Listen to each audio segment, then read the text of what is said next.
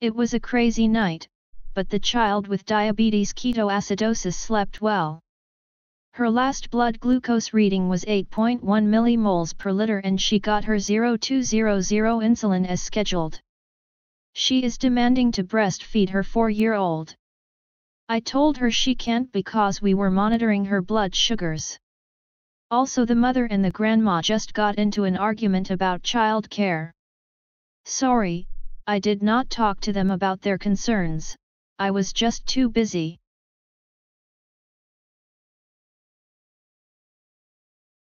I am anxious about Emily because she is my first child.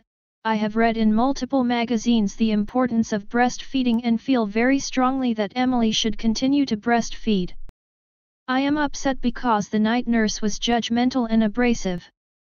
I am not able to breastfeed Emily because the nurses disagree with my viewpoint. The relationship with my mother-in-law has always been strained and she continuously tells me how to care for Emily.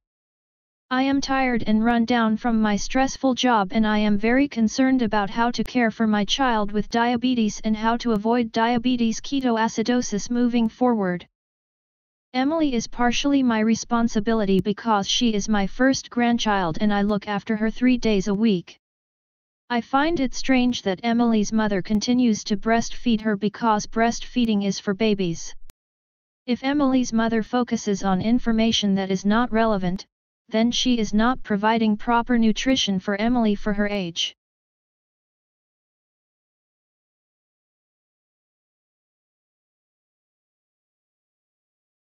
Mommy, I am hungry. I want cookies and milk. Tell me more about how you are feeling now. I know what is best for my daughter. I do not agree with my grandma and the previous night nurse about breastfeeding.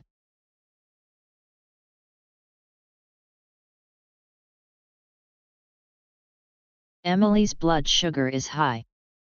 I will give 2 units of insulin. Breastfeeding is good, but you have to start weaning your child. Why are you not breastfeeding Emily?